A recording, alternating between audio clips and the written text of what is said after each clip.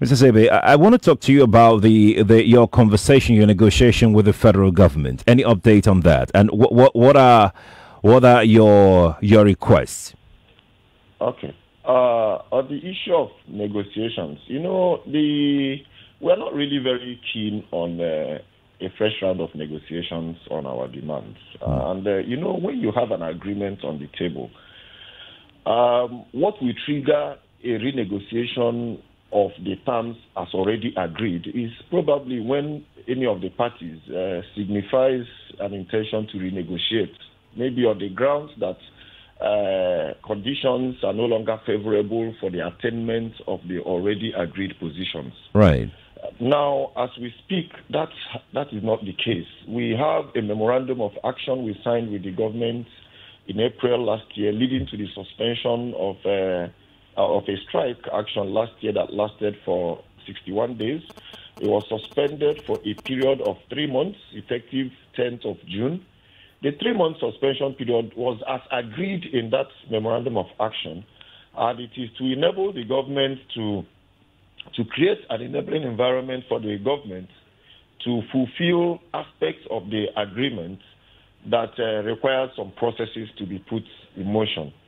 Now, our conviction for agreeing to the 3-month period is that 3 months is ample time, is enough time to fulfill those processes. Now, for instance, in June, an approval was conveyed to us for the release of 15 billion naira revitalization fund by Mr. President, which was one of our demands. Now, the approval was shown to us in June as we suspended the strike. And so we had expected that within a 3-month period, the processes leading to the release of these funds would have been completed. And that 3 months is more than enough time to execute that. We had expected that 3 months was ample time for the government to pay minimum wage arrears to our members owed for 10 months across different federal polytechnics since 2019. We believe that 3 months was ample time to enable our regulatory body to overhaul the normative instruments for institution management and programs accreditation across all polytechnics, federal, state, and private in the nation, because that issue speaks to the issue of standards. It speaks to issues around non-payment of staff salaries in different polytechnics owned by different state governments. It speaks to lack of infrastructure in different state polytechnics.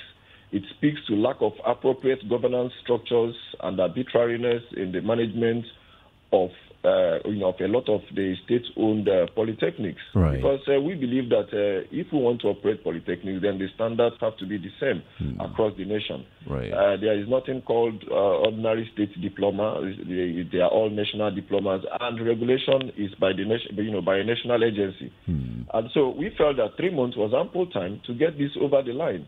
We felt that 3 months was also ample time to have a scheme of service and conditions of service, governing, the sector that does duty prescription and career progression requirements for the sector, which has been undergoing review since 2017. That 3 months was ample time for this also to be actualized, amongst others.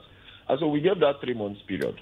Now, the 3 months period expired on 10th of September 2021. As at that time, none of these items had been concluded. We stayed on discussing with the government, receiving only appeals. We had met since then, since the suspension of the strike till the decision to commence the strike, we had met with the government 4 times. And in all of these 4 meetings, the government never disclosed or said that they can no longer meet up with the terms. They were only making appeals. And of course, they have already run out of excuses.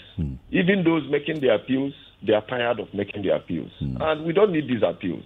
We don't need the appeals. What we need is for the commitment to be seen that this work, these items as agreed, are executed, because they are for the good of the nation. They are for the good of our students. They are for the good of their parents. They are for the good of society. They are for the good of the economy of this nation. And so where there is nothing for renegotiation, it's not going to pay us any dividends, going to be wasting money is traveling up and down. ASUP is currently on strike warning strike for 2 weeks. What then happens after 2 weeks? Yes, after the 2 weeks period, the organ of the union that is responsible, that is the National Executive Council, will meet. We have a meeting in June, our statutory meeting, 103rd session of our National Executive Council will be coming up in the month of June. When we meet, we will review what has happened within these 2 weeks, because the 2 weeks warning strike is a protest. It's to draw the attention of the Nigerian public. Because a lot of this, it's already sounding like a scam. You know, you make a promise, you come out to the public, you say, look, government has approved this, Mr. President has approved. At every single forum, the officials of the Federal Ministry of Education will gleefully announce to the world that the Mr. President has approved this. Where is the fund? Since June last year, it is beginning to sound like a scam. The more you announce it, the more it sounds like a scam, because it's just unbelievable. Since 2017. So when we meet in June, we are going to assess the situation, and then the next line of action will be taken.